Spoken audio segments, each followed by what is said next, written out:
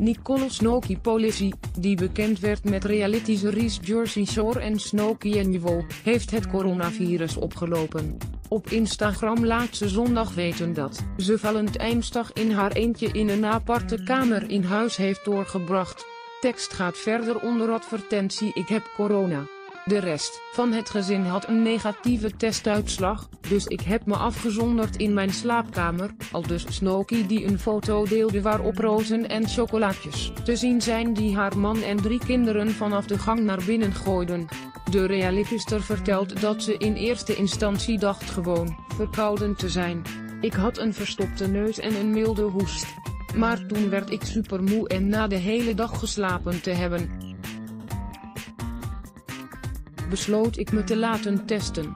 Ze heeft de bekende symptomen van het virus: ik ben gisteravond mijn smaak- en reukvermogen verloren, dat voelt zo vreemd.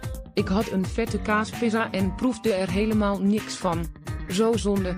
De 33-jarige zegt dat ze zich verder oké voelt, en drukt haar volgers op het hart zich zo veilig mogelijk te houden.